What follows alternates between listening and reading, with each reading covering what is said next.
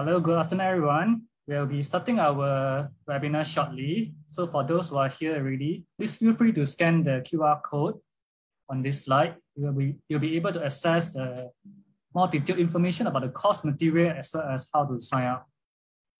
We will begin our webinar in 2 minutes time. Thank you.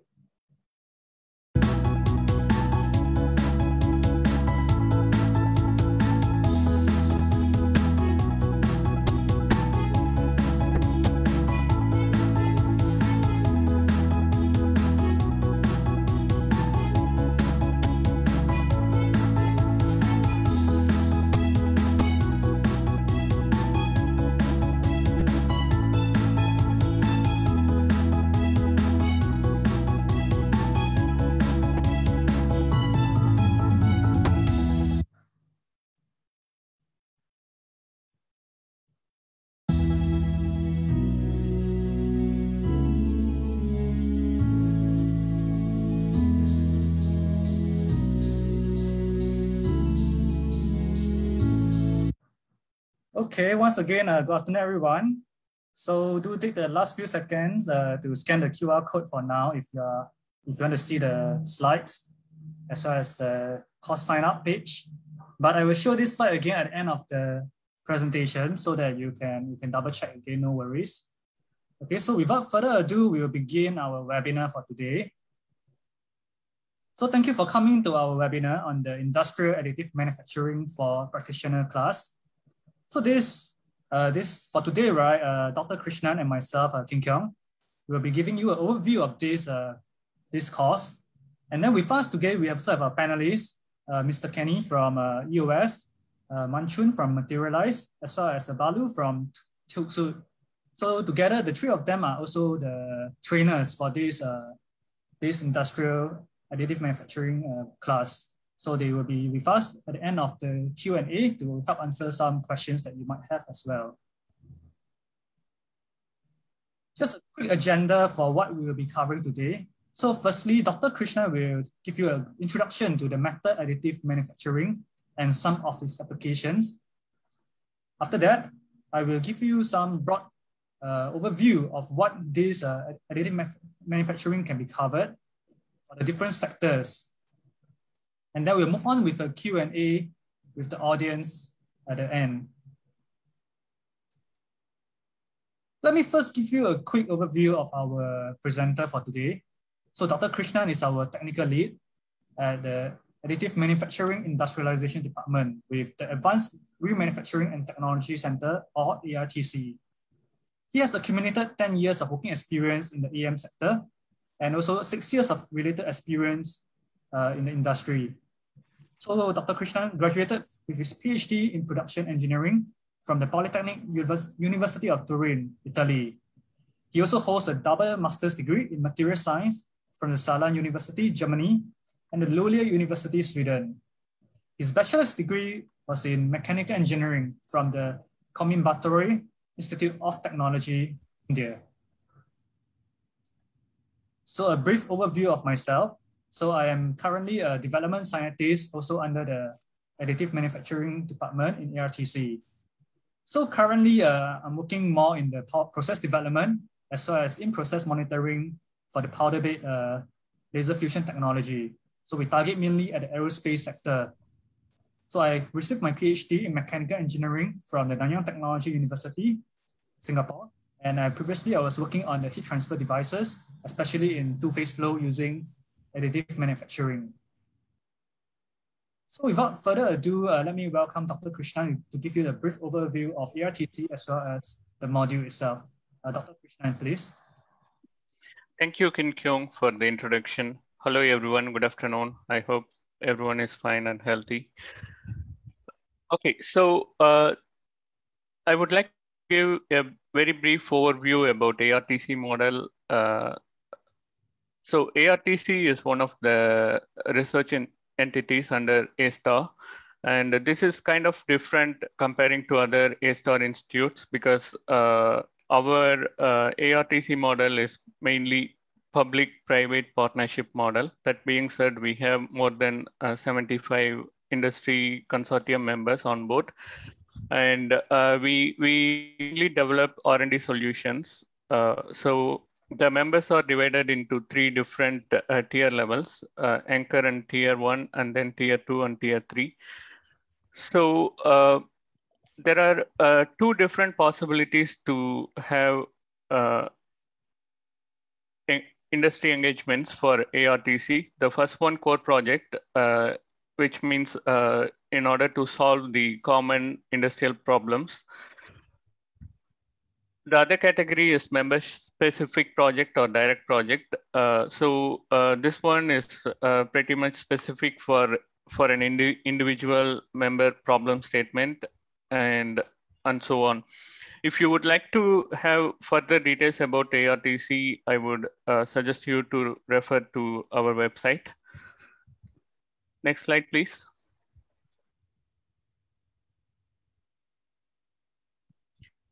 So I would like to give a brief overview with regards to different manufacturing techniques. So manufacturing techniques could be divided into three broad categories. The first one, forming technique. So in which we have a mold cavity, and we usually pour the molten material to form the shape of an usable component. Some of these processes would be casting, molding, forging, rolling, etc. The second category of manufacturing technique would be subtractive manufacturing. And we have a block of raw material, feedstock, and we start to remove the excess material from this feedstock in order to form the end usable component geometry. So some of the examples of subtractive manufacturing process would be turning, drilling, grinding, etc. Next slide.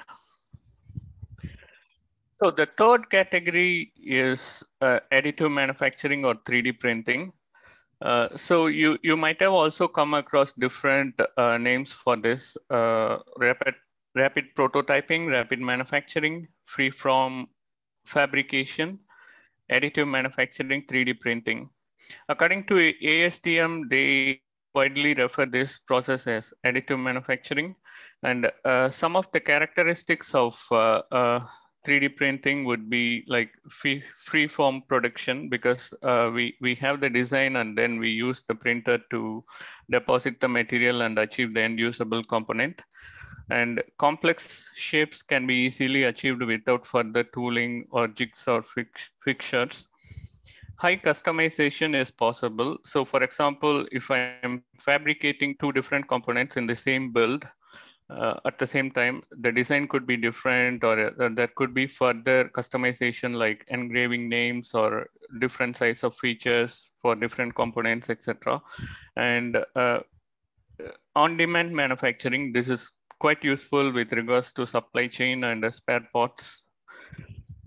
Then this 3D printing or additive manufacturing is very suitable for low volume production. So what is 3D printing? We have a geometric model, and this geometric CAD file is transferred to the 3D printer, and the 3D printer deposits the material layer by layer in order to have the three-dimensional component. So typically for the CAD software, we can use Siemens NX or CATIA, etc. And different materials can be processed: plastic, sand, ceramic, and metal.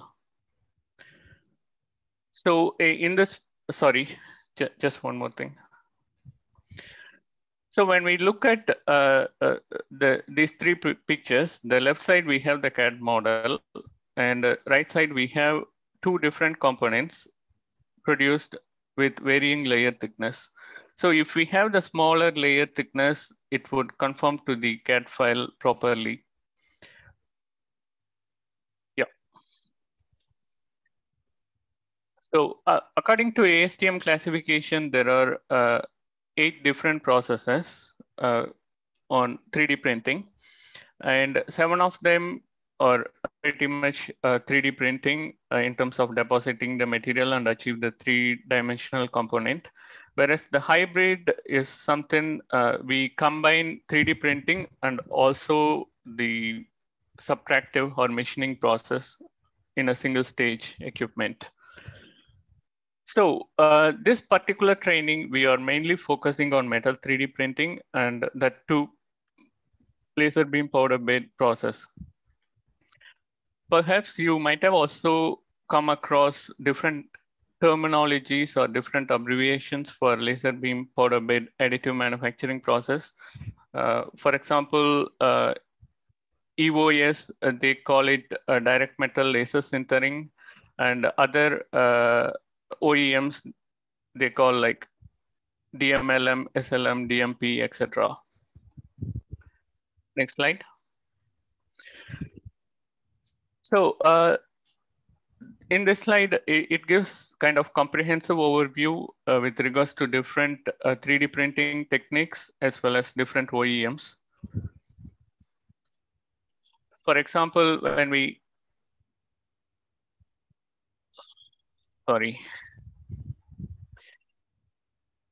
For example, when we consider laser beam powder bed process, SLM, then EOS, DMLS, or some of the main OEMs. Next slide. I would like to bring your attention to the course details. So in this course, we are covering end-to-end with regards to additive manufacturing. What do I mean by saying end-to-end coverage? So when we talk about 3D printing, it consists of few different stages. First, we need to design the component and then data preparation needs to be done. Thereafter, process planning in terms of choice of material as well as the right process settings need to be selected. And then we also need to evaluate the printed part with regards to material, mechanical properties, as well as dimensional conformance, etc. So this training would give a bit more comprehensive overview of all these stages. And the training is divided into 5 different sessions spread across 3 different days. So this course will cover implementing 3D printing effectively in different application sectors and perform part screening and identify the value proportions for 3D printing. So part screening is quite important. Why? Because we are not saying that 3D printing would replace the conventional manufacturing, but rather we need to consider 3D printing and conventional manufacturing are complementing each other. So that being said, part selection with regards to technical fit, economy fit, etc., are quite important to create value by implementing 3D printing. So that will be covered in this course. Then design for metal additive manufacturing is also quite important, and most of engineers are trained with regards to traditional manufacturing. But when we think about implementing 3D printing, we need to consider the design for additive manufacturing and also for a particular printing technique or a particular printer, we need to understand properly what can be feasible, what is not feasible, etc. Then quality control and safety aspects is also quite important. For powder bed technique, we are usually handling the so-called very fine metal powder particles. So we need to maintain the 3D printing facility to a certain safety standards, as well as the printed component to conform to the quality standards. Then finally, validate and qualify the component for serial production. So all these things will be covered in the training, and we are partnering with 3 different companies to offer this training. Our industry partners are from EOS, Materialise and TUV-SUD, and they have quite wide experience with regards to 3D printing, and they will also share their experiences with regards to 3D printing through this course. Next slide, please. So now we are coming to a bit more important part, which is course fee and funding, etc. So for Singaporeans, they are able to they are eligible for Skills Future credit, and the course fee for international participant is $1,600, and for Singaporeans and Singaporean peers, they are also eligible for a course fee concession. So the next one, which I would like to talk about, who would be the potential participants for the training.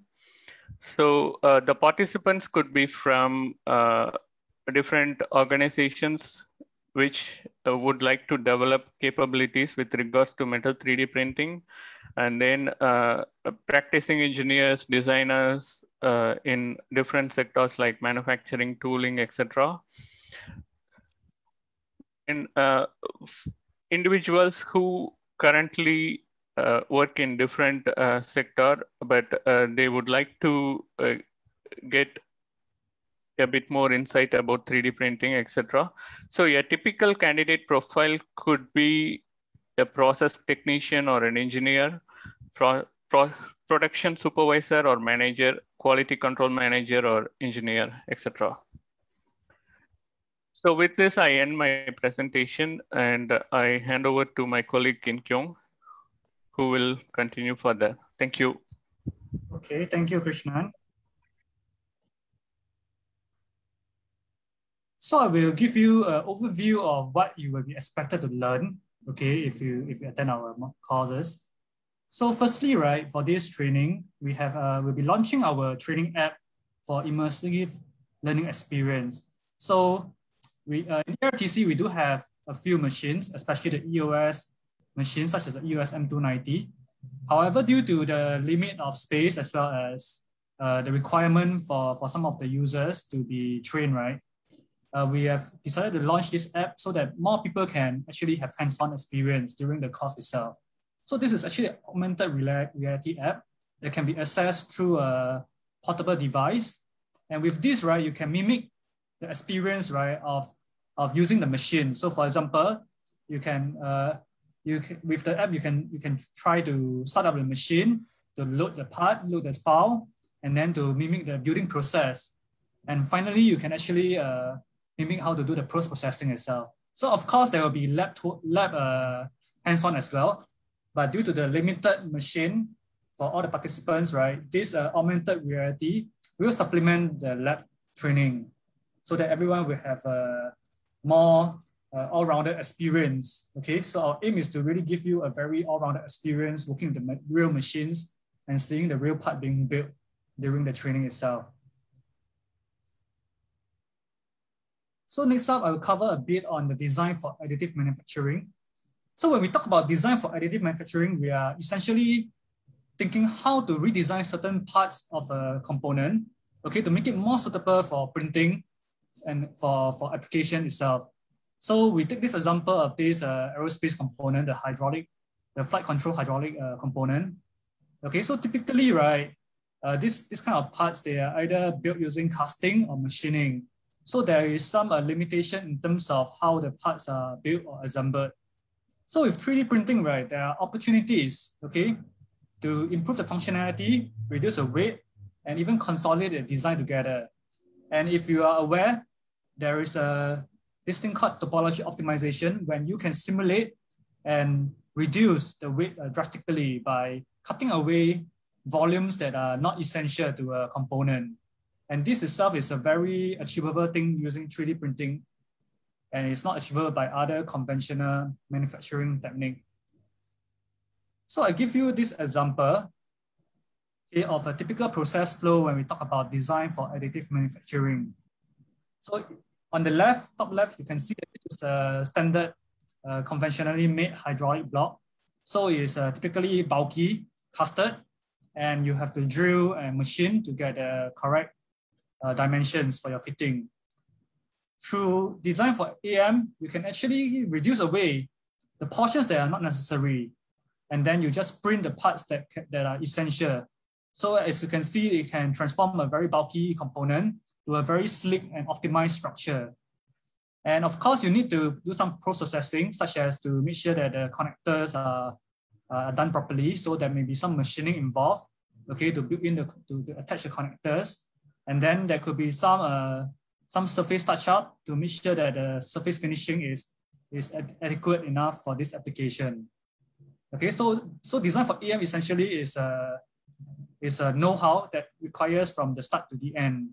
So in this course, right, we will show you a glimpse of how this process is done, okay, and apply it to some simple components for your practice, so that you can bring back to your manufacturing process and think about how to redesign it. So some of the key benefits, as you can see here, okay, definitely you can reduce a lot of part count and indirectly also reducing the weight. So of course, after this part is done, you have to still go through qualification and certification. This one, typically you have to work with the user itself, okay, so, or even the external validation body like TUV-SUD. Okay, so some of the key considerations for part selection also, right, that we will cover in the course will be how to check for technical fit, okay, how to check for economic fit. Does it make economic sense if you use AM on this part? And then how to paint a business case, because we are not just going to produce this part, we need to tell your stakeholders how this eventually will replace certain component and how it can benefit your business in the long run. And finally, how we can put this process into a production mode in the long run. So for quality assurance, typically when a part is built, we need to check that the part meets the quality. So for example, you can check like the material properties, tensile properties, and all this. So there is all kinds of materials that is suitable for AM. However, in this course, we will focus for metals part. So metals such as titanium, steel, or aluminum-based material. Okay. So some of the key properties that will be introduced and shown during this course will be firstly on powder. Powder itself is the building block for this AM in the powder bed fusion technology. So the quality of the powder is very important. So when you purchase powder from OEM or other sources, okay, it's important to know how to characterize the flow properties, okay, how to check for the density. So the density can be the packing density of the part, how it packs nicely when you put it into the chamber, okay, and how to check for moisture content and the morphology. So moisture content and morphology will affect how well your powder will coat. So this will actually be shown to you. And after the part is built, okay, typically you will have some coupon level testing to validate the quality. So for example, typical case is to look at the porosity. So if the porosity can be seen under the microscope, and you can determine whether is this part a high quality part. So a high quality part will indicate that there's very minimal pores available, okay? But if you were to go for higher level characterization, you can look at the melt pool. The melt pool will review the constituent elements and also the melt pool profile, the melt tracks. This will allow you to study how well is the fusing of the powder after melting. And of course, for mechanical tests, tensile testing is very common. Okay, so we do have various ASTM standards or ISO standards that you can follow. And we do have an in-house facility to demonstrate for this kind of testing. So if you have a certain material, you will want to validate that it is meeting your requirement. Okay, usually the OEM might give you a range of requirement for the specifications. But if you're working with new powder and new material, then definitely this is very important for you to check, okay, that are you getting the right properties that are required. So of course, other than tensile tests, there could be other mechanical properties of bending tests and others, so on. So we will show, we do have the labs in ARTC to carry out most of these activities, and there will be demonstrations in the lab on how these are carried out as well. So safety is, of course, very essential for us to consider.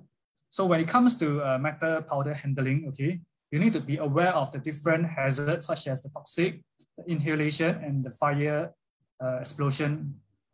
So in ARTC, we do have guidelines, okay, for all this handling of this toxic powder and so on. So we'll share with you the best practices, okay, what is required for you to handle with either PPE, your respirator, okay, your lab coats, your glove, and also how do you store the powder. So there are flammable cabinets and there are some guidelines from the SCDF as well, okay, that we will share with you on how to set up an AM lab. So the long-term plan is that if you were to bring this knowledge back to your own manufacturing facility and set up AM facility in the long run, okay, how can you carry out? So over here, we will show you examples and give you the guidelines that will be very useful for you in the long run.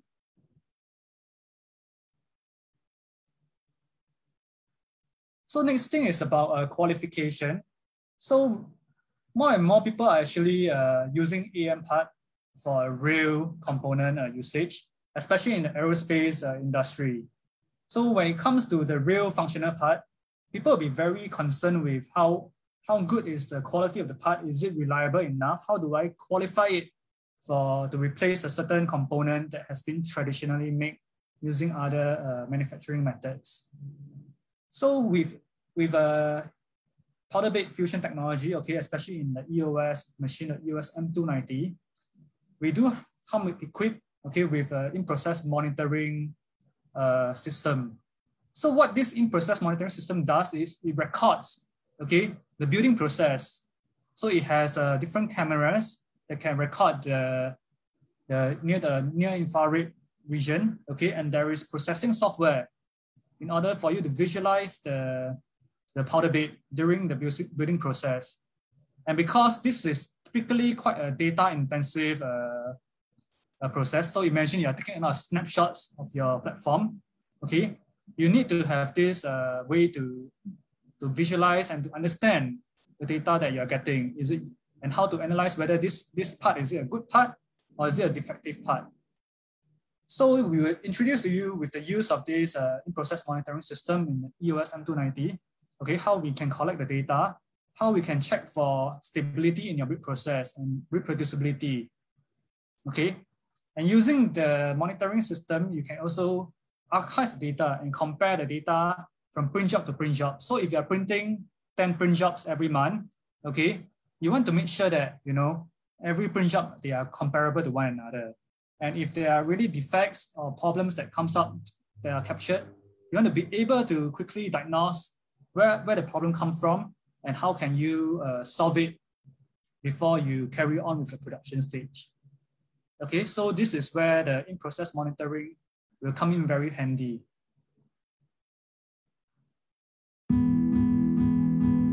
Okay, so with this, we have come to the end of this webinar. So I hope we have managed to give you a glimpse, right, of what the content and how this webinar will be carried out. So if you want further information, please scan the QR code below, okay, to take a deeper look at the brochure and also the webpage. For participants who are interested, right, you can actually use the register now page to indicate your interest to sign up.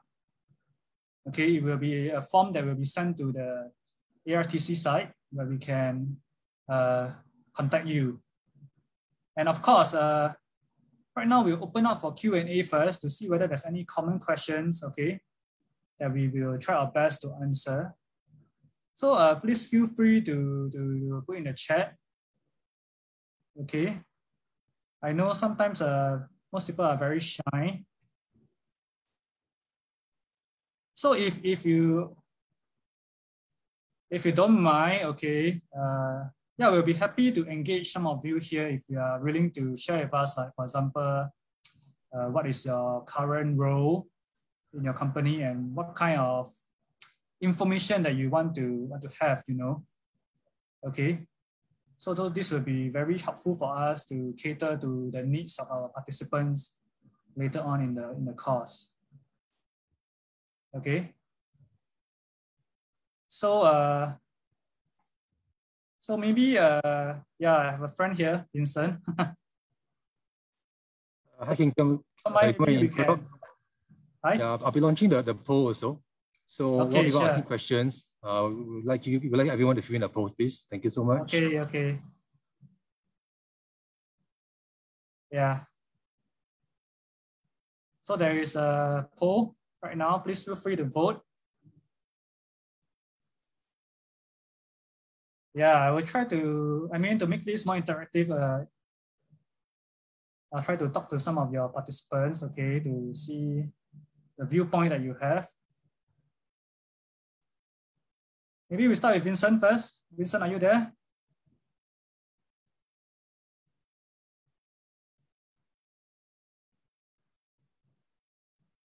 Cannot hear.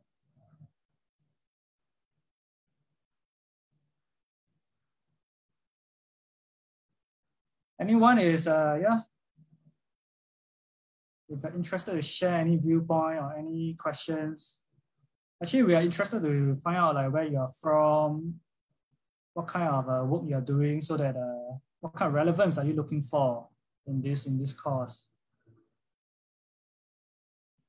Anyone will be interested to share, don't be shy. You don't have to show video, just voice will do.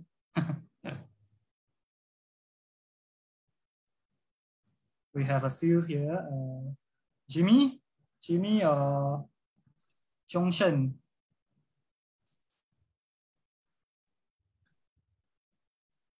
Don't worry, this part will not be shown in the public recording. It will be censored away later on. Yeah, and alternatively, you can actually type in your questions in the chat box. Mr. Wong can actually take it from there. Yeah.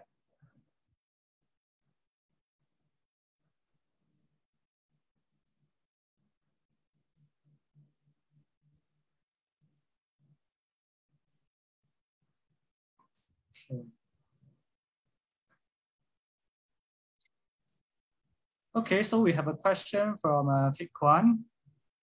So as a design engineer, he's saying, as a design engineer, do I benefit from this course? Okay, that's a very good question. So before I get some of the panelists to answer, just to give a quick overview. So firstly, right, yes, I will tell you definitely design engineer you benefit because I don't know whether you come from a design for AM background, but the designing for AM could be very different from the normal either machining or casting design. Okay, so maybe I will open up to more details by our panelists. Maybe Wan Chun, would you like to share more about how design comes into play when we talk about design for AM? Yep, sure. Pretty much, I think the same like what Keong has actually shared. It will be definitely beneficial for you coming in from a design background. It's just that whether are you currently involved in design for additive manufacturing or just a design for traditional manufacturing, because if you look into design for additive manufacturing, of course, it's different things compared with the traditional designing method. So in this course itself, you'll be learning about what will be the design guidelines about designing in AM itself, and different tips and tricks itself that you can actually master when you actually switch over some of the parts into additive manufacturing. And because of the natures of the technologies itself, is that it actually enable you to have a more creativity in terms of design. So this will actually helps you to open up different possibilities for different applications itself. Okay, thank you.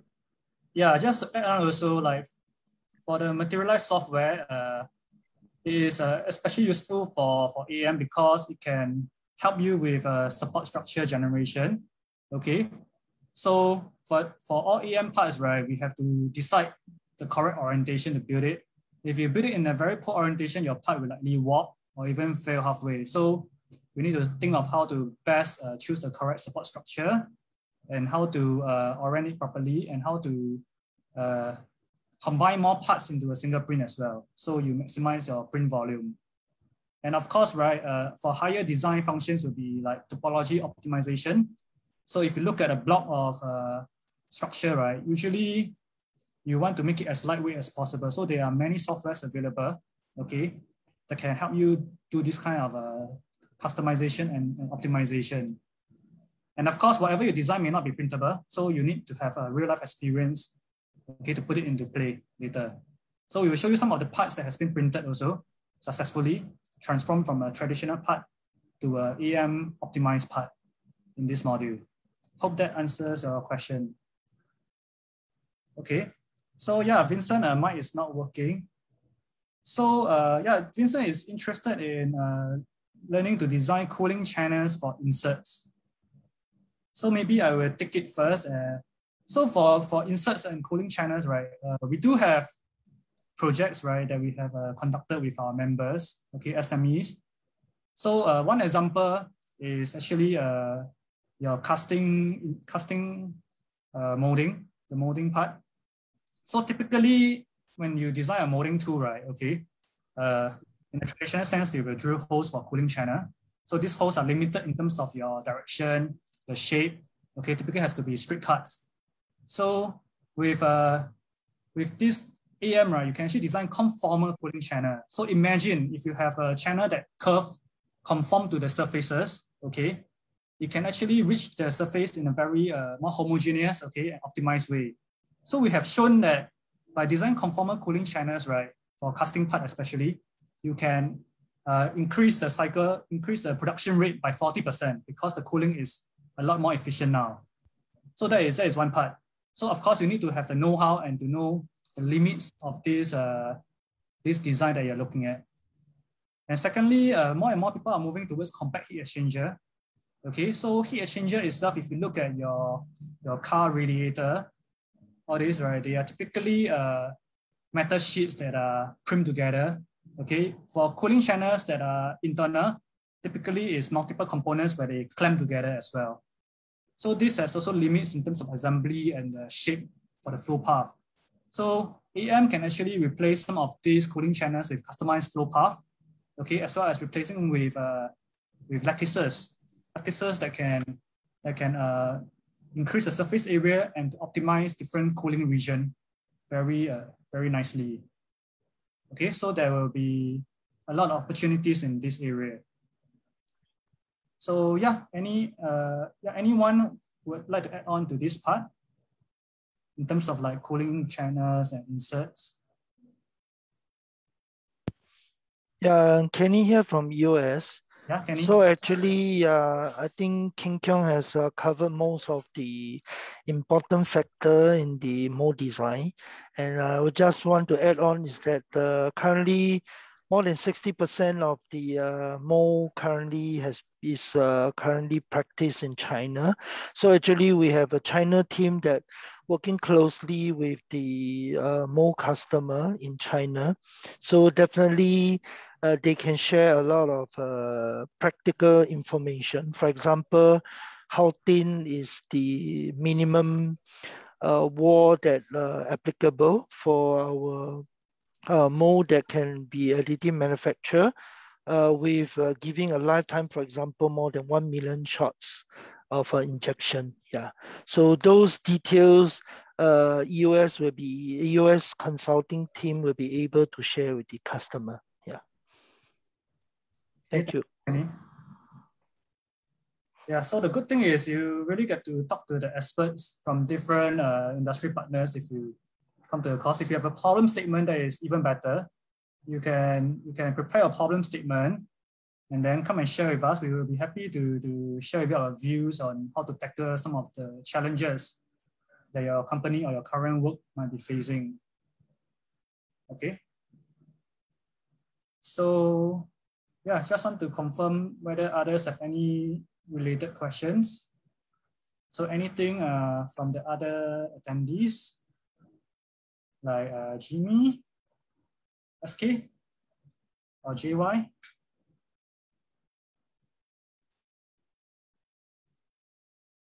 Okay.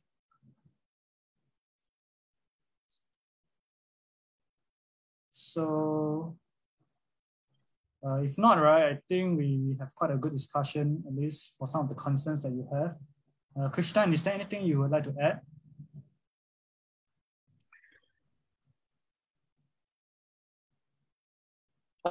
I would like to know if there are any further questions in other areas like material characterization or qualification for 3D printing, etc. No question is wrong, you know, so just ask. Yeah. We are here to help you.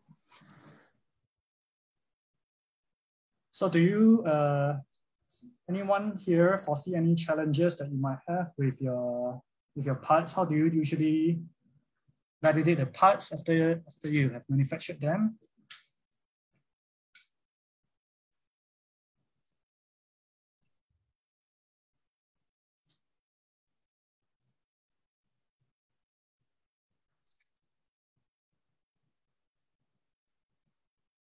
Okay.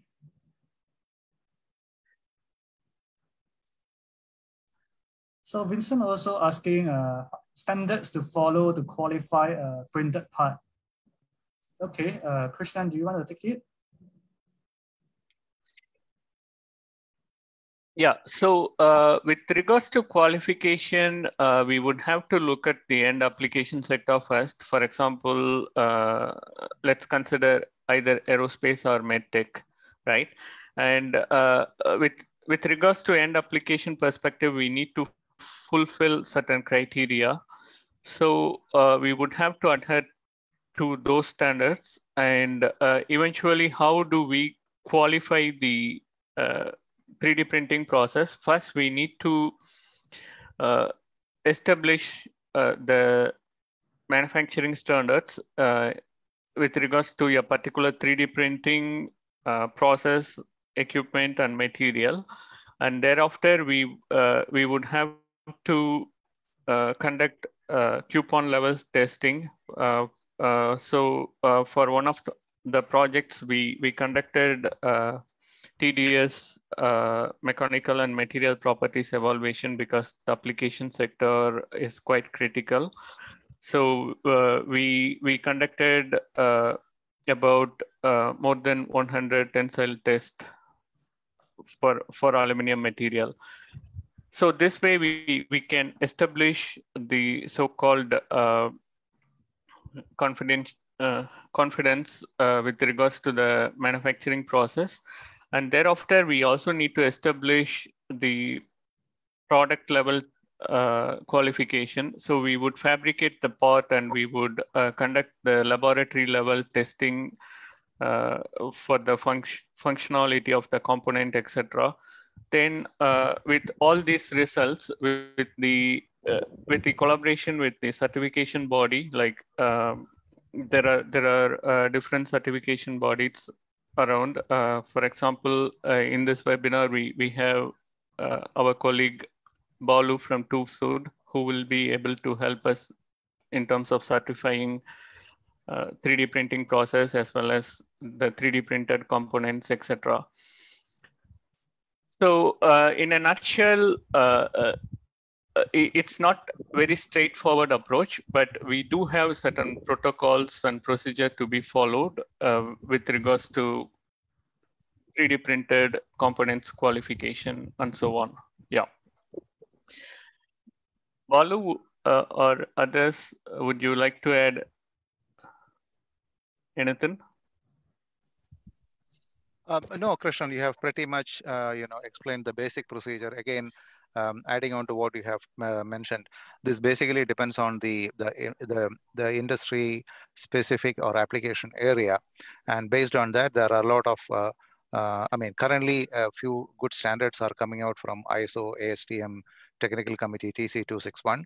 So there are standards for qualifying even operators of laser powder bed fusion machines, and the quality. I mean, it starts from there, and probably, I mean, that's an expansion that you can think of.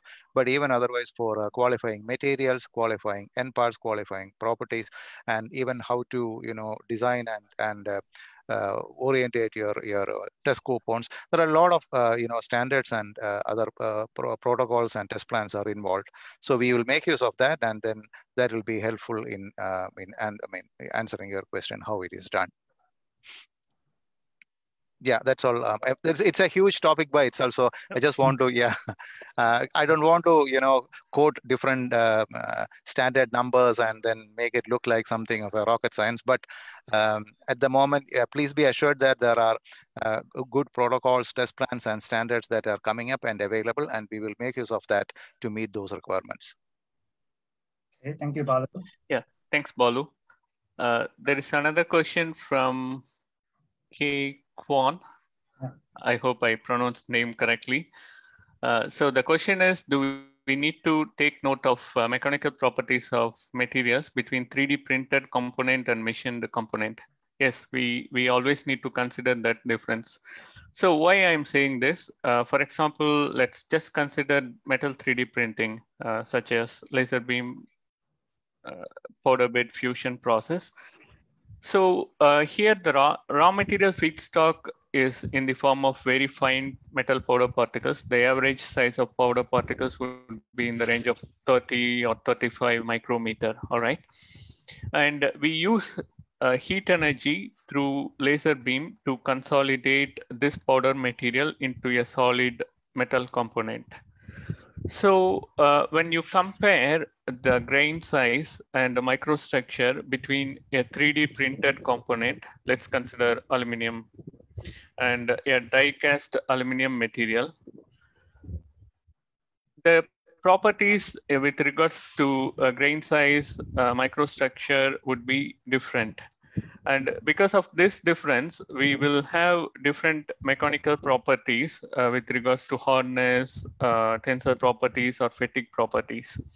And for 3D printing, there will be always some level of anisotropy to be considered. And we need to consider all these things to be keyed in when we conduct the FEA. Otherwise, the results could be a bit different when we compare the FEA results to that of experimental one. So typically, what we do at ARTC, we have a kind of standard protocol to fabricate some kind of cantilever beams to calibrate the software first, and thereafter we will carry out further analysis. Keong, would you like to add anything if I have missed any? Yeah, so just to add on is that typically 3D printed properties can surpass traditionally casted properties because of the way that it's being formed in very high temperature gradient process, but it loses out in terms of ductility. So if you want to conform back to a certain property, you can use post-process heat treatment. Okay, so for different material, there are recommended heat treatment cycles for you to achieve a certain quality properties. So this can be easily found either from the OEM itself or from available literature, unless you are working on a very niche and new material. Yep.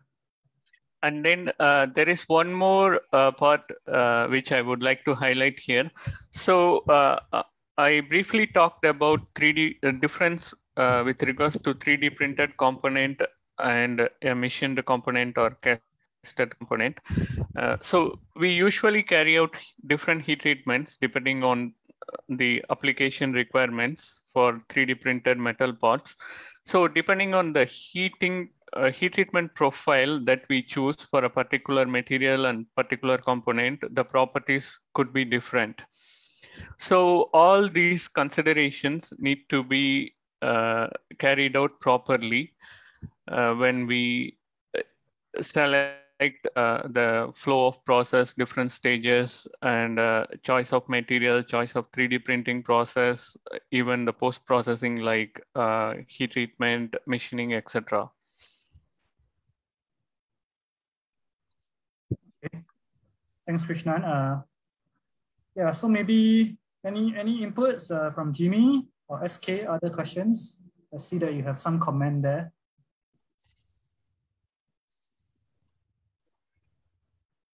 Okay. If not, I think, Jimmy, would you like to share anything? Because SK said that you might have something to share. You can just type it out, it's okay. Or you can say out.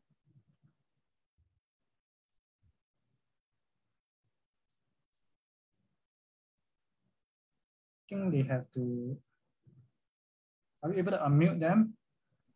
Because I see the icon, but I don't think that they are working.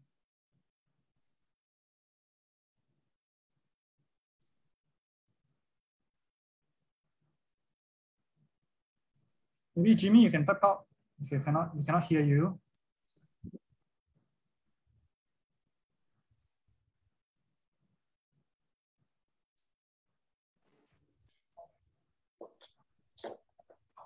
Hello. Yeah, we can.